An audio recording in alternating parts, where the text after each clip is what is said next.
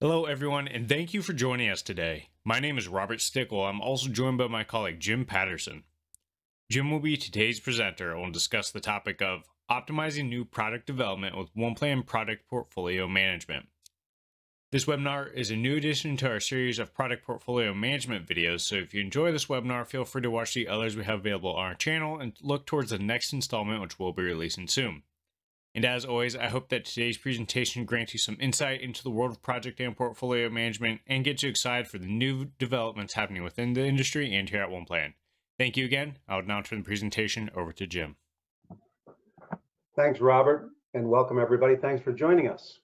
In this age of digital transformation and modern development and portfolio management, people are moving more and more towards more of a product orientation, away from more of a project orientation in the way they do portfolio management. We'll talk about some of the ideas and concepts around that today and show you how OnePlan actually addresses those things for the modern customer. So with that, let's just start with the modern landscape itself and the new challenges that we have across the enterprise. Part of the reason that people are changing the way they do things is because the pace of change is increasing. And the speed at which we need to innovate has to keep pace with that pace of change in the marketplace. There's also higher expectations of customers, meaning we have to deliver the right things in the right time and with the right access to the consumer in order to succeed in our businesses today. On top of that, even though the needs may become more complex, there is a demand for simplicity. In this app culture today, where people are used to just installing an app on their mobile device and be able to work with things right away, even though the science and the technology behind our solutions maybe get more complex, the user experience needs to become more simple because that's what the market demands. And there's also the rise of competition that we have to stay ahead of when it comes to speed of innovation and development. In the old days, you needed to have significant assets sometimes in some markets to be able to reasonably compete with some of the big boys in the marketplace. Now, that being said, with the advent of cloud and the access to resources to even small startups, the rise of our competition could even be that small startup, or they could be the next innovator or the next wave and the next hot thing in your market. And we got to give time to value. We have to deliver things quickly and on time and in responsiveness to the way the current market is and provide value with everything that we deliver. And this impacts everybody in the organization, whether it be the executives that have to develop the strategies and the business models for how we're going to approach that market, the PMOs that have to manage an increasingly diverse amount of project types to deliver these things in alignment with those strategies, the actual product development, which could be software development as well, and those people that actually have to deliver on the things that we're doing, and the support we have to provide so that we keep our consumers happy out there and we delight them. So with that type of landscape, some of the challenges are that as we advance in product development, and specifically new product development, is that there's a lot of digital initiatives going on in alignment with those. And the reality is that many enterprises are delivering suboptimal returns for these digital initiatives because a lot of the different dimensions aren't being considered. Now, product management, owning specific products, may tend to focus solely on their specific product or initiatives without regard to integration across all the different products or product lines that are going in the organization. And we've got to get better at that if we're going to succeed in this day and age. And that, the move towards more agile approaches with the idea of having dedicated agile teams that are specialized on all dimensions of delivering those products is not really a reality today because organizations are still shifting and sharing resources and not really having dedicated teams or stable teams, as they call it. Now, some of the recommendations that come from the Gartner Group in this regard, from that survey that showed those issues up front, is that we need to define a shared vision for realizing strategic objectives, meaning if we have multiple products and multiple product lines, we have to share a vision that our executives put forth for us in achieving the outcomes and the strategies that we're trying to achieve as an organization as a whole. And to do that, we need to improve coordination and engagement across our products and product lines, mitigating inconsistencies or collisions or things that might hinder one another as we try to succeed across all those areas of the company. And that means we have to ensure a more effective orchestration across product delivery, collaborating with product managers or teams to proactively address any such encumbrances or blockers or things that we might have, or any resource contention or technological contention that we might have. So organizations more and more are evolving to a product orientation and more agile approaches. And they're doing this by breaking work into smaller pieces and chunks that are easier to manage and deliver more quickly. And we're taking more iterative approaches so that we can get the value to the customer sooner. And not only that, as things change as quickly as they do today, if we deliver smaller and more iteratively, if things change in front of us, we can then adapt and pivot as we need to meet the needs in a correct way and not miss the mark and deliver the wrong things to our customers. And then organizations and performance management must also transform. You know, the ways we used to look at things in traditional project and portfolio management may not be, conducive anymore. We'll talk a little bit more about that as well. We want to have the metrics that drive the outcomes that we're looking for. So changing the model, the old days of traditional project plans in a more waterfall fashion, sometimes we had large product development projects that were fairly monolithic, that might have taken months or years to develop.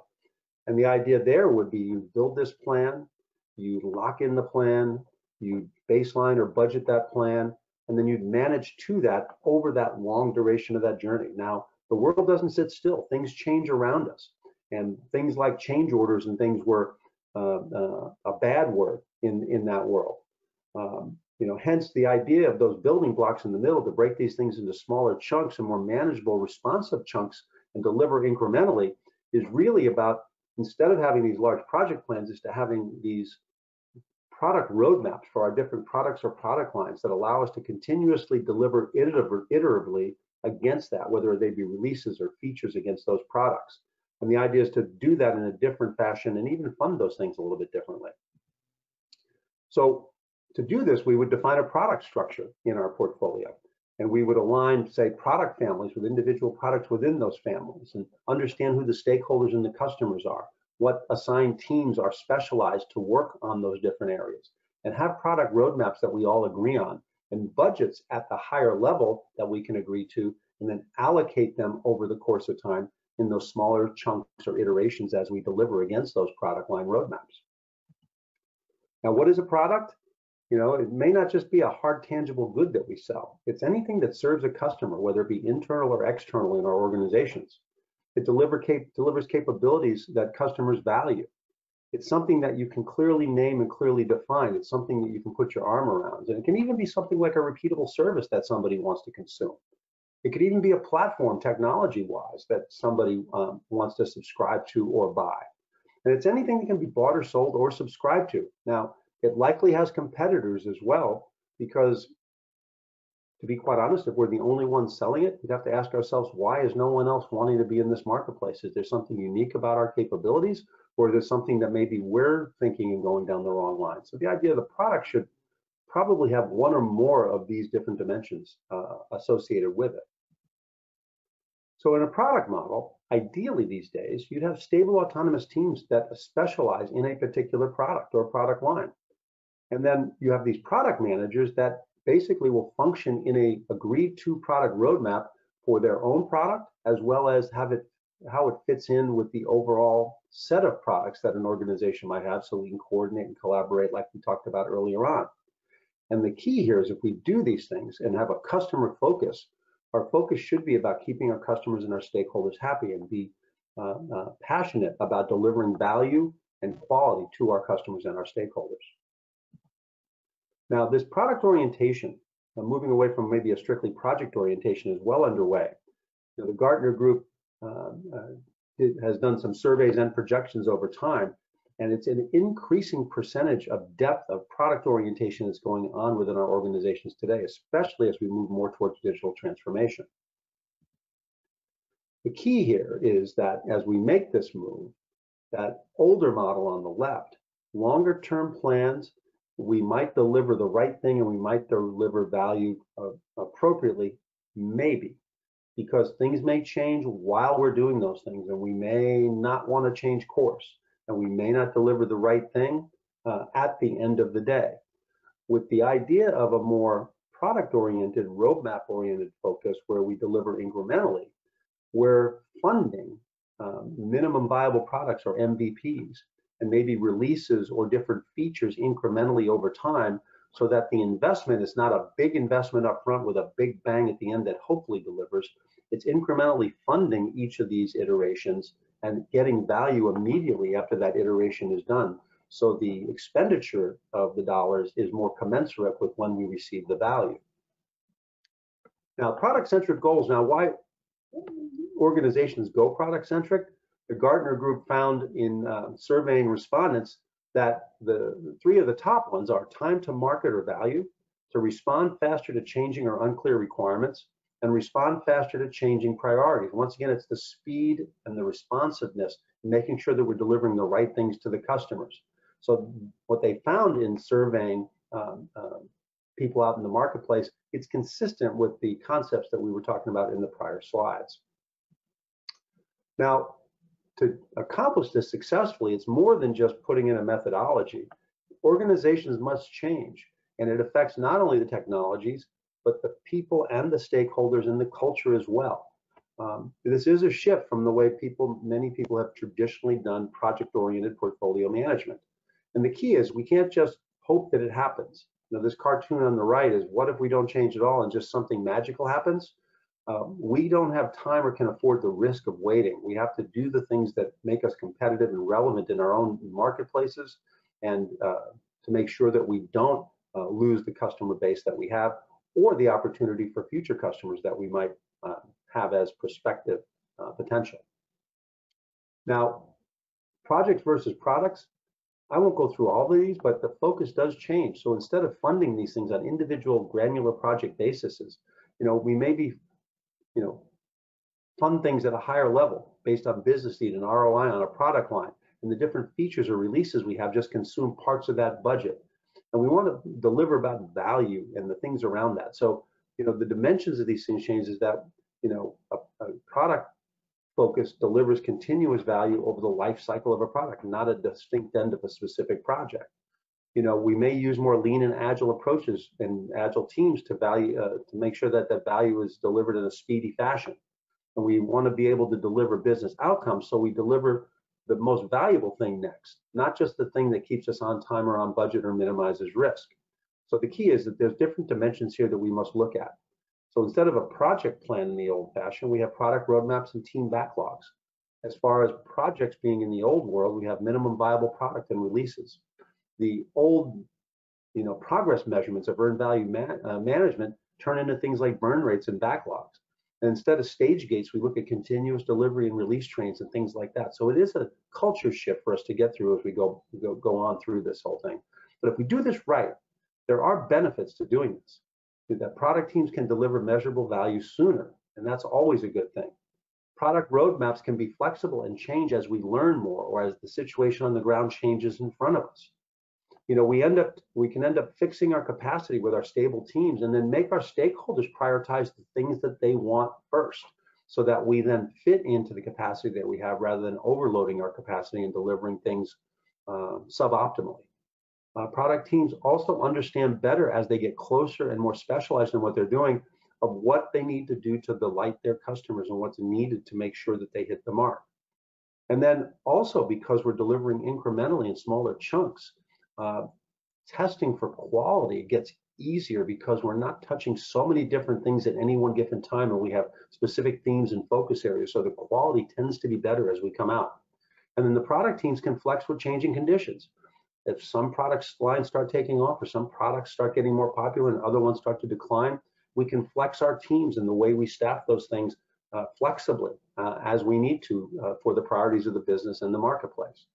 And then also, these types of approaches tend to lead to flatter organizations with fewer overhead, so that we end up being more responsive, and things don't slow down through bureaucracy as we try to make these things happen. So we take this product orientation, we need to go into this mode of product portfolio management, and that's what we're here to talk about with OnePlan today.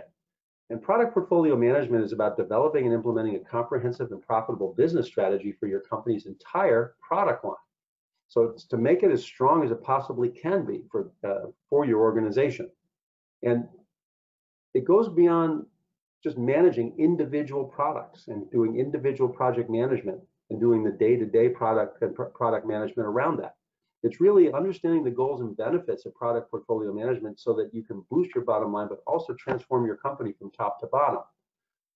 You know, it's really about a process of looking at every product a company offers and see how well it meets your company goals. It's also about envisioning future product strategies for growth and innovating as well.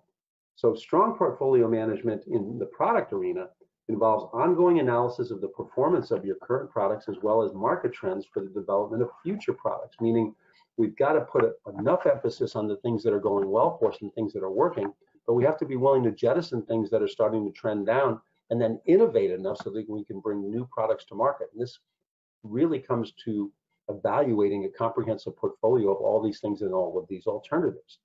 So as part of product portfolio management, decisions are made about which product lines to expand, which to shrink, and what other opportunities you might pursue. Now, the strategic objectives of portfolio management is to save company resources while driving revenue, right? Do things in a cost-effective way while maximizing your revenue. You know, and this may be different for different types of companies. For well-established companies with diverse portfolios, you might typically build your product portfolio strategy around expansion of what you're doing, an expansion of markets.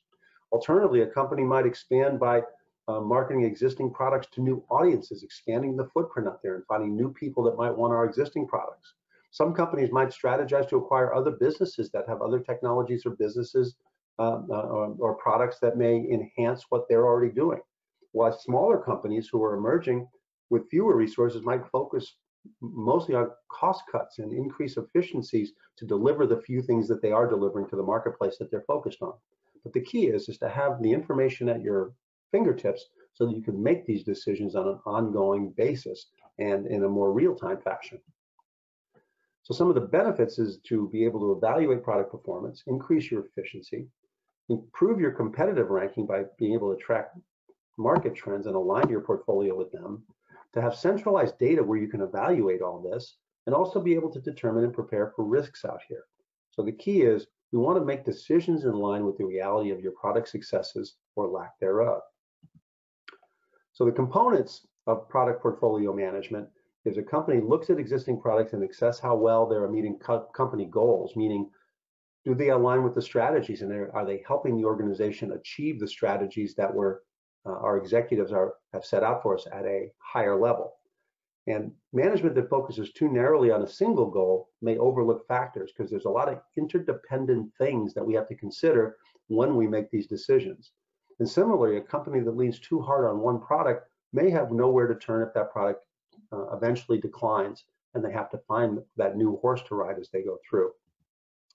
Now, portfolio management software, which we're going to get into with OnePlan, have common features that we look at. You got to have data analytics because that's what part of this is all about. You got to have product roadmap tools, risk management features, budget tracking and resource allocation to understand do we have the funds and the resources to do it, scheduling, time tracking, portfolio ranking tools as we evaluate alternatives. So those are some of the things that you want to have in a portfolio management solution. Now, OnePlan provides such a solution and even extends this to the more strategic realm.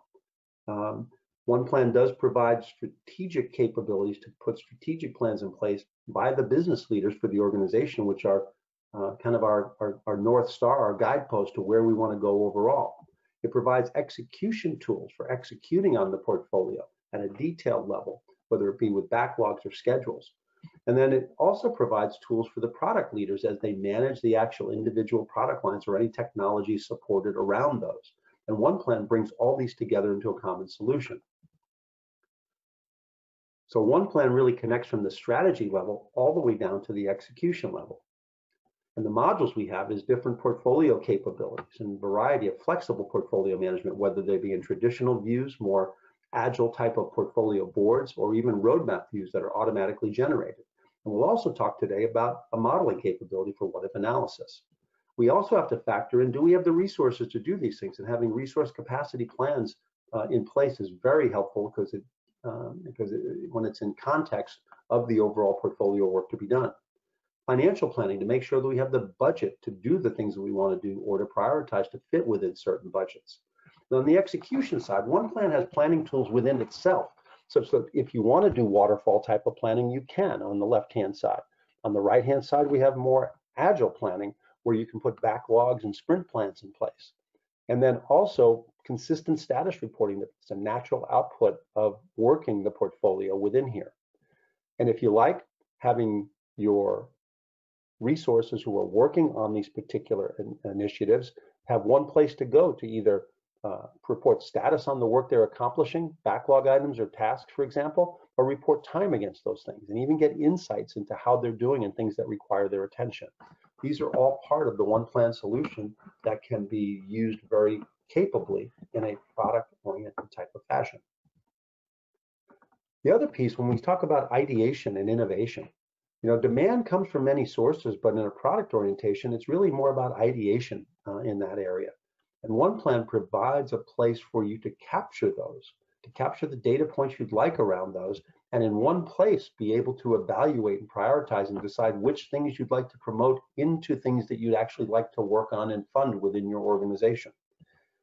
We even have analysis and reporting around that, so you can do some more detailed analysis on the qualitative and quantitative natures of these ideas in the organization, such that you can work on the right things and make sure you make intelligent decisions accordingly.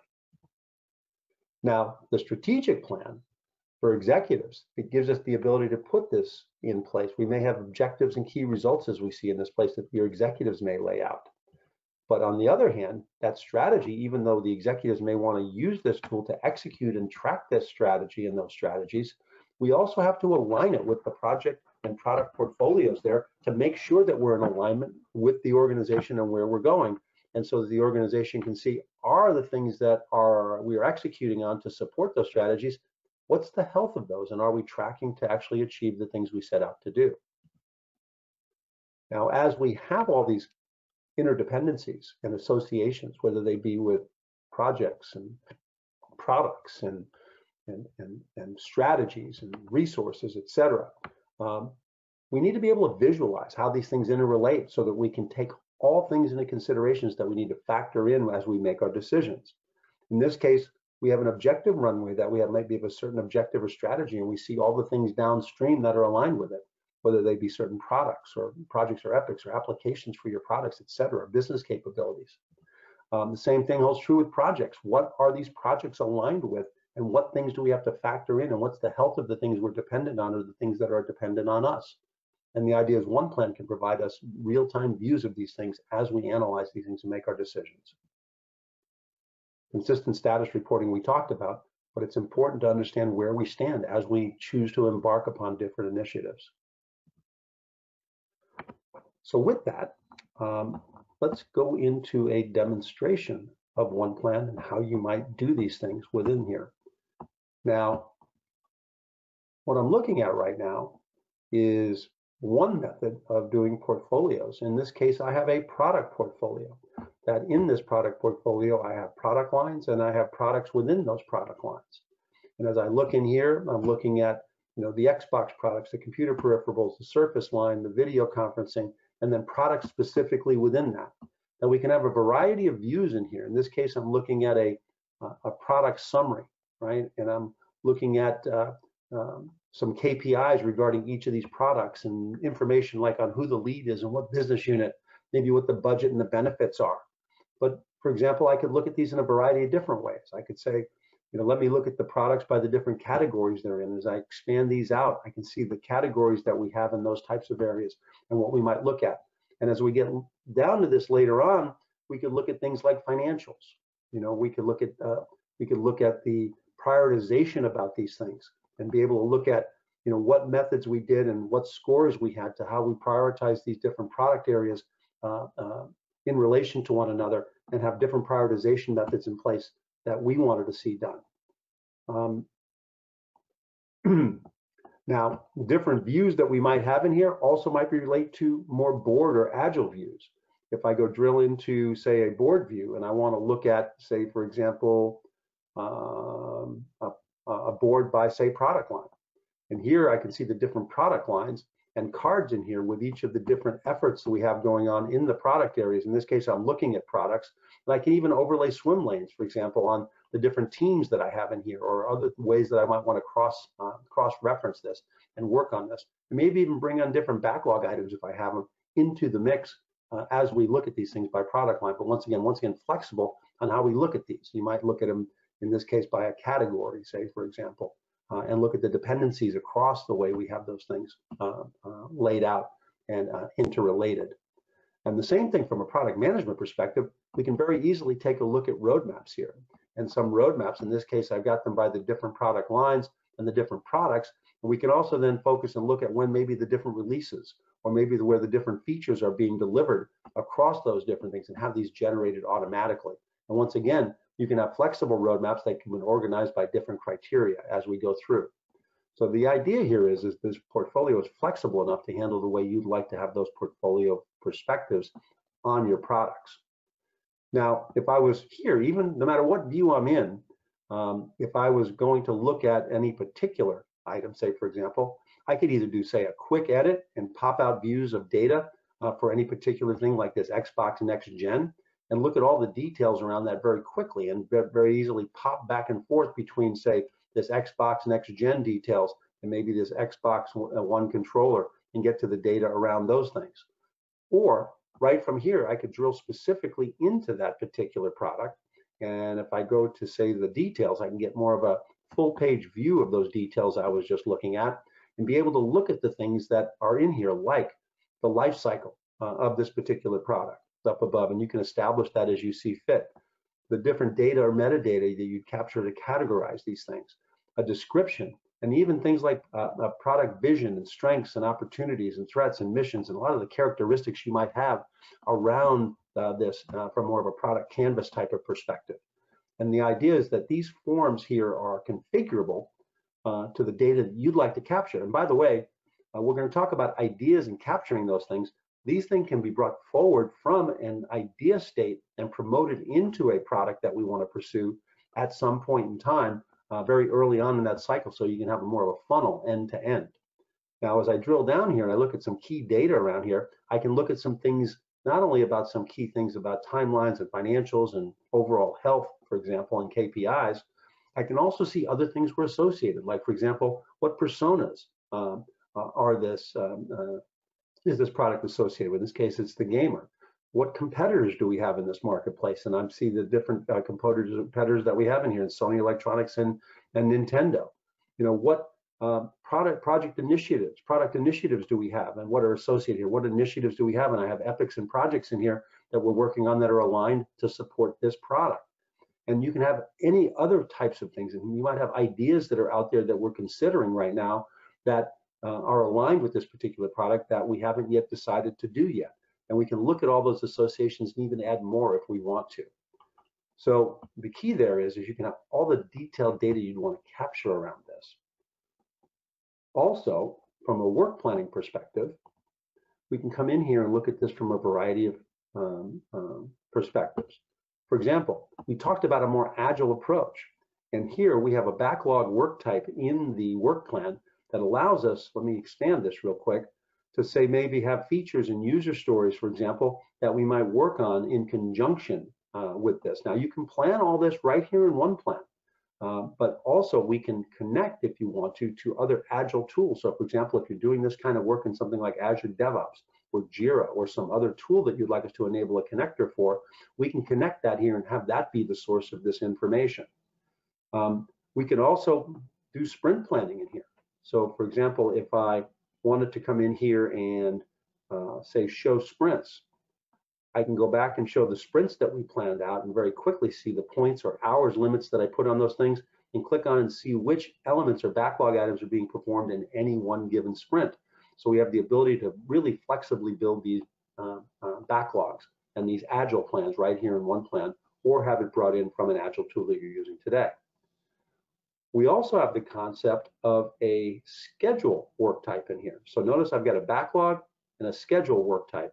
This schedule work type might be for things that you don't necessarily keep in your backlog. For example, this might be a release plan so that leadership can see when we plan on releasing things, or our stakeholders may want to see those and be able to then look at, for example, specific things that we're going to do within each one of those releases to deliver and communicate those out to the rest of the organization and or to your customers.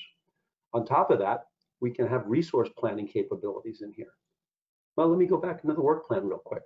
That being said, other work types we have in here is in one place we can manage your risk logs and your issue logs and your changes and your key decisions that you make. So you don't have to go to separate tools or separate lists anywhere else in other technologies to do that. So for example, in this case, you can actually log the different risks that you have within here. Like supply chain is changing access to certain things. And so for example, I could very quickly go in here and look at the details around that and look at the risks and maybe the mitigation and contingency plan that we want to put in place for that. The key is that all those things can be managed right here in one plan.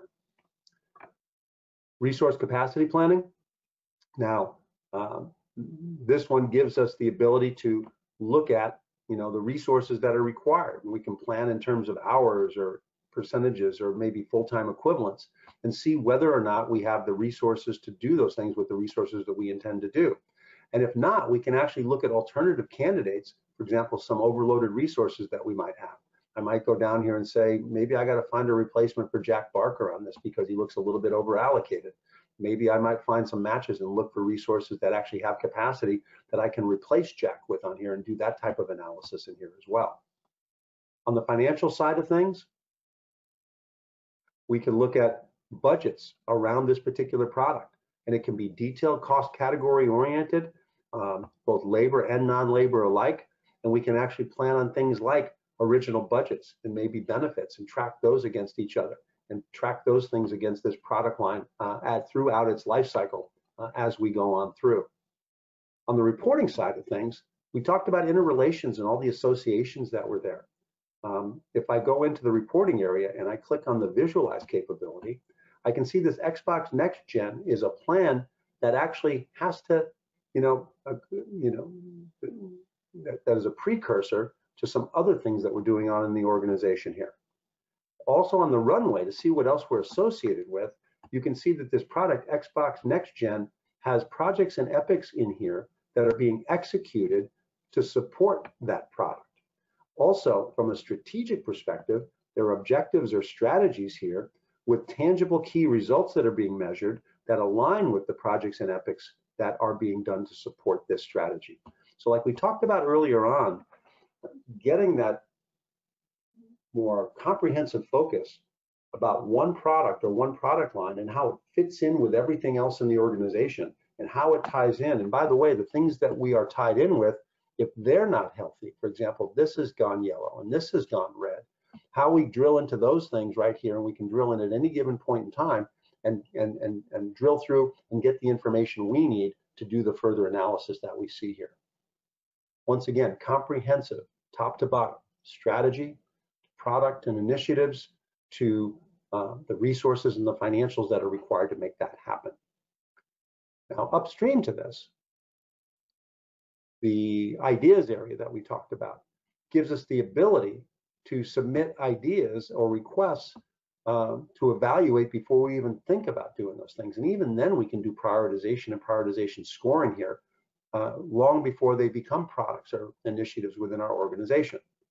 So in this particular case, if I go into create more Xbox exclusive games, since we're on an Xbox theme here, haven't quite developed this out yet, but here's where you can actually build business case information or other vision statements around that, and maybe even some of the associations, get those aligned, what products or what key results we're aligned with, and have prioritization scores in here, whether they be more business driver related, and whether how well it strategically aligns, or is it something that's going to make us more profitable, and align those things to drive scores, or maybe more agile metrics for prioritization, things like weighted shortest job first.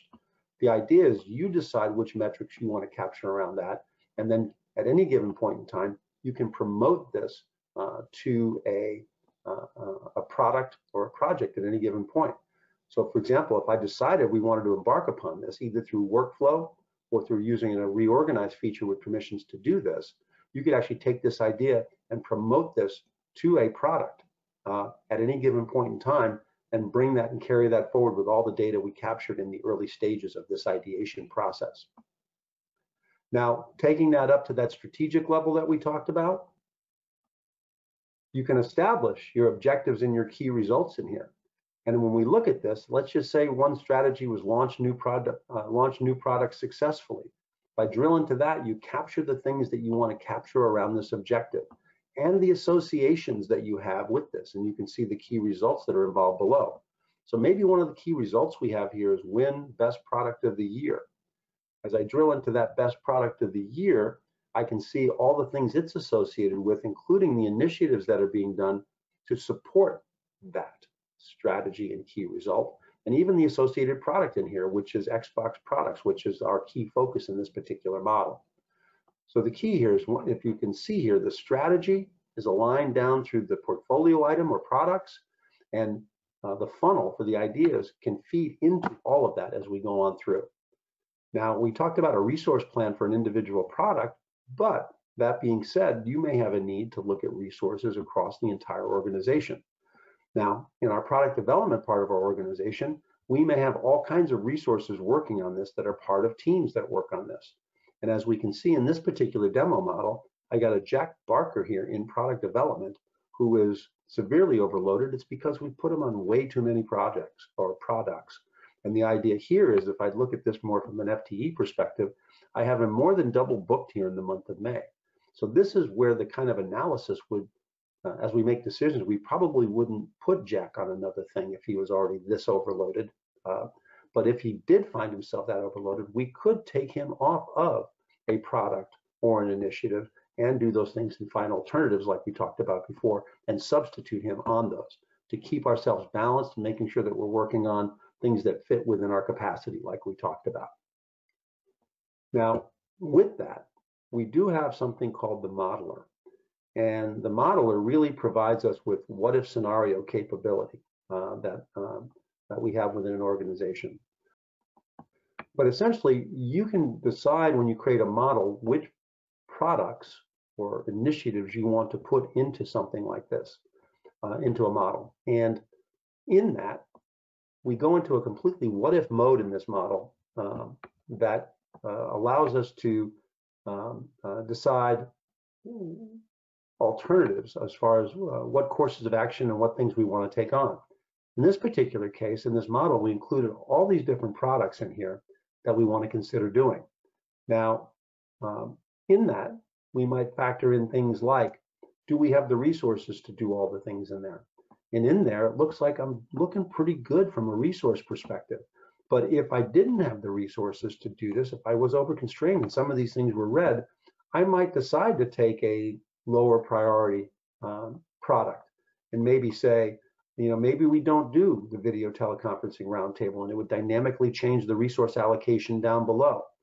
Or I might say, if I added a Gantt chart representation into here, I might take this and say, this proposed thing that we're thinking about doing with ergonomic keyboards, maybe we delay that out a little longer and say, maybe we push that out a quarter and let that re-rack the resource allocation down below and see, that fits. But we have the luxury right now of saying, hey, we have the resources to do what's in here. So maybe we don't have to do all this and we can accept this. But the alternatives of this, if we want to do that, and by the way, we can also do this with financial constraints too, to see if it fits within an overall budget for us and do the same types of constraint analysis. Now, in this case, I've got some models that have already been created.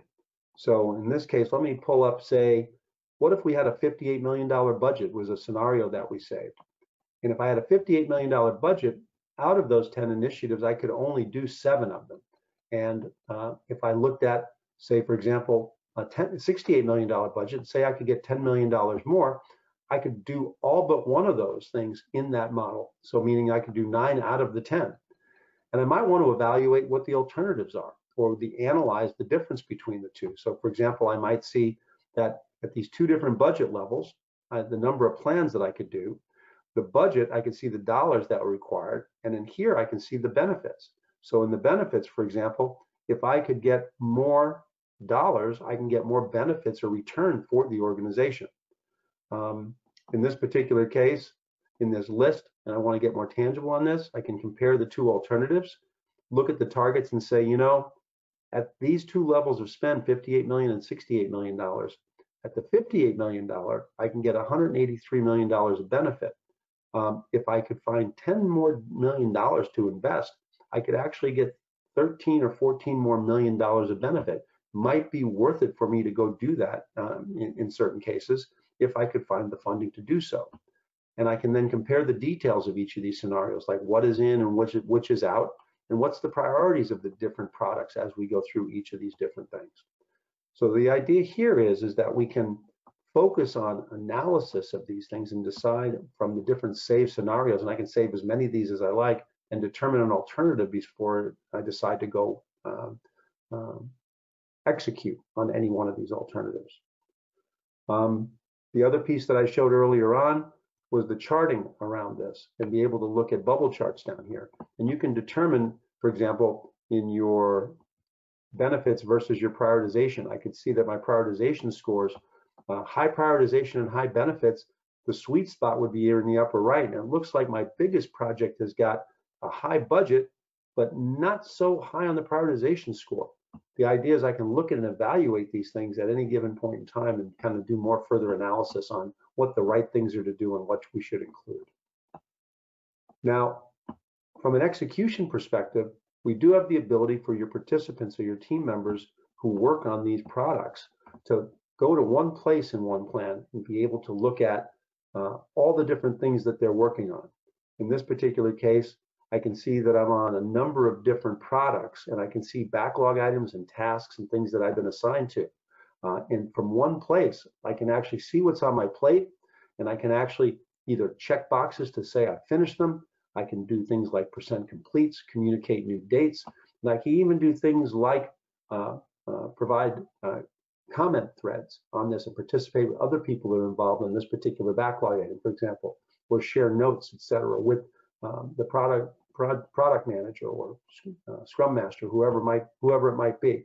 And I can look at these things from a variety of fashions. I can go in here and look at things by, I don't know, by priority. Instead of looking at them by the individual product, maybe I can see what's normal priority versus maybe what's high priority. So the idea is that it doesn't look like I have anything critical here. So I can maybe go focus on the things as they see, as they seem to come up within the actual product views. So once again, be able to participate this on a team member basis, allocate resources accordingly, and then be able to have your team members be able to provide you status on a seamless basis. Now, in the portfolio, we may want to work on things and look at things from a report perspective. You know, we talked about an ideas repository. So the ideas dashboard, we can look at the slice through analysis on this, where we could go in and maybe look at, let's see, the resource dashboard to understand maybe where we're over and under allocated. Maybe look at different roles that we have or different departments that we have, and look at how we're doing, say, in product development, and look at what that model looks like in the product development area, for example, and maybe even specifically down to individuals in product development, see how they're allocated. And as you can see, Jack once again is showing over allocated. And then from your portfolio, if your portfolio is product oriented, you can look at the portfolio from another variety of perspectives. So you could come in here and say, how's our portfolio doing and all our different product portfolios in here, and how are they tracking from a financial perspective? Or how are they tracking from an overall KPI perspective, and looking at all the details around those. So once again, these are just samples of reporting.